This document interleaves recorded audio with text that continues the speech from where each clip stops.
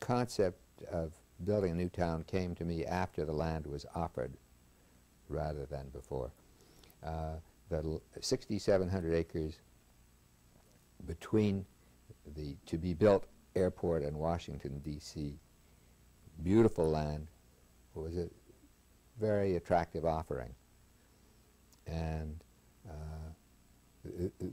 it was the land that generated the memories of Radburn and the concept of this was an ideal place, as it has turned out to be, to do a new town.